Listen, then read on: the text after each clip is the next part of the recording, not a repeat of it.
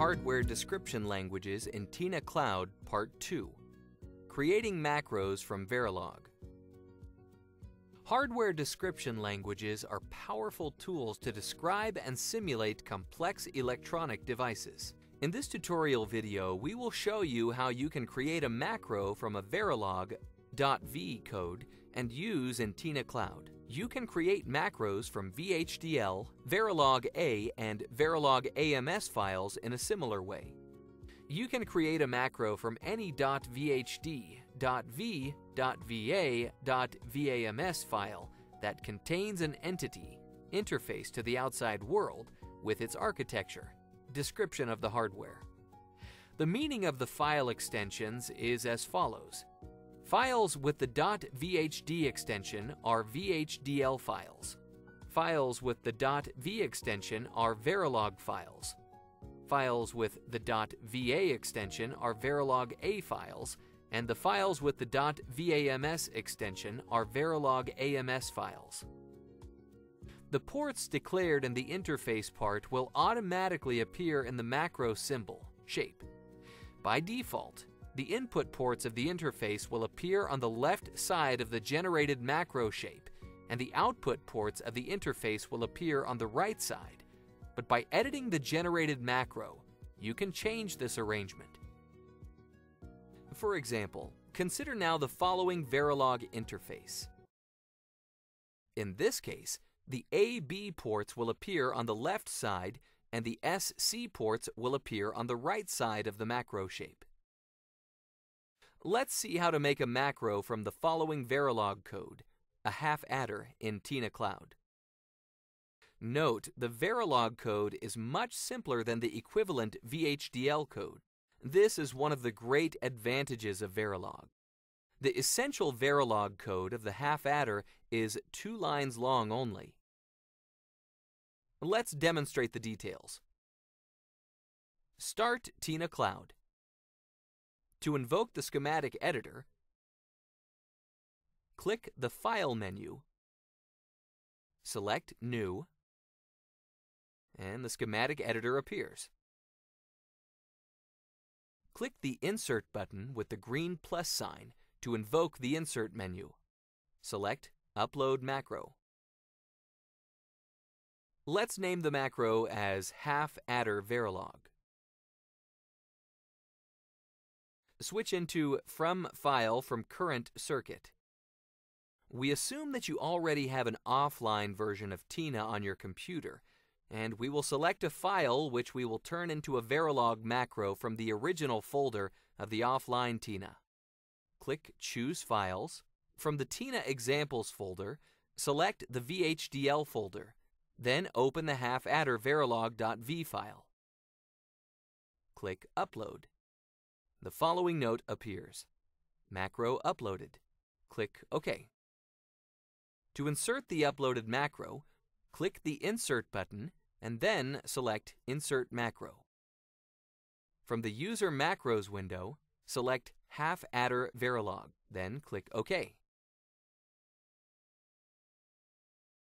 The macro will be attached to your cursor, and you can place it anywhere on the workspace. To check its content, double-click the macro. Then press the 3 dots Details button in the HDL code line. The Verilog code of the macro appears. Press OK to close the property window with the Verilog code. Press OK again to close the Properties dialog.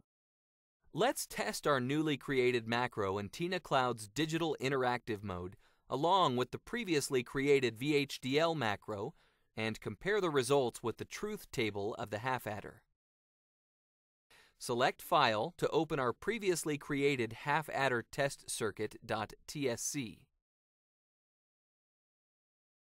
Here is the circuit with 2 high-load digital switches, 1 for each of the AB inputs and 2 logic indicators.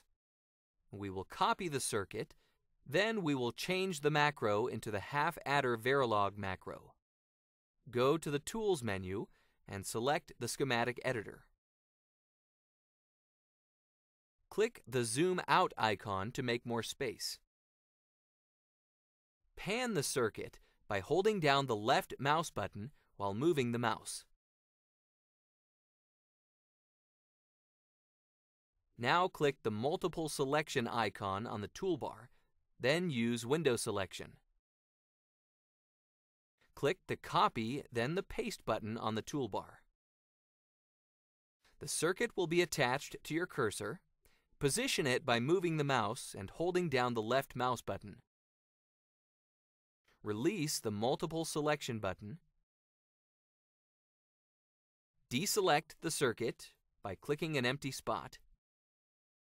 Click the half adder VHDL macro to be selected, then delete it.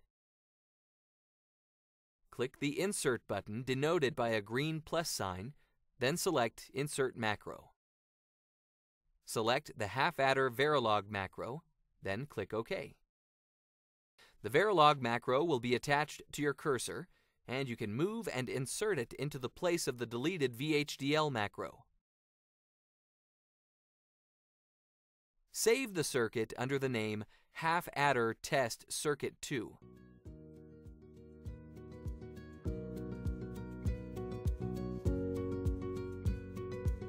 Now press the Dig button.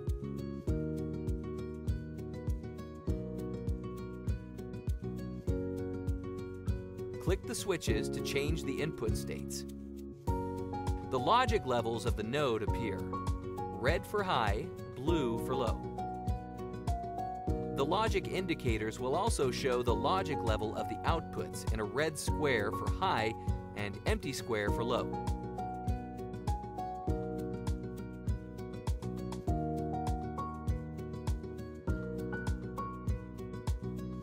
And the half adder circuit works as required. For more tutorials, visit our website at www.tina.com/english/tina/video_tutorials. Download the demo version of Tina Design Suite, and you will get an immediate 20% discount from the offline version of Tina. Free license for your second computer, laptop, etc. 1 year free access to TINACloud, the cloud-based, multi-language, installation-free online version of Tina, running in your browser anywhere in the world.